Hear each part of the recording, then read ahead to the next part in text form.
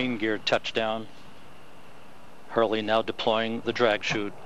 Generation, a ship like no other, its place in history secured. Are now occurring as we see the crew transport vehicle is there, and also the orbiter white room is being moved up around the hatch so that the hatch can be opened. Here is the crew transport vehicle now pulling back away from Atlantis with the 4 astronauts on board. They'll be getting a brief physical before. And the commander is now leaving the crew transport vehicle along with our other astronauts, being greeted by our NASA administrator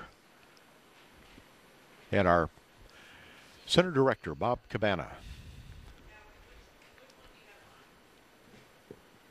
We see Sandy Magnus, Doug Hurley, Rex Walheim, and Chris Ferguson.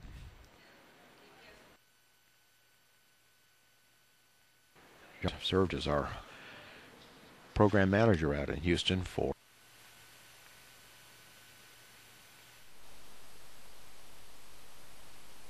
Sandy Magnus.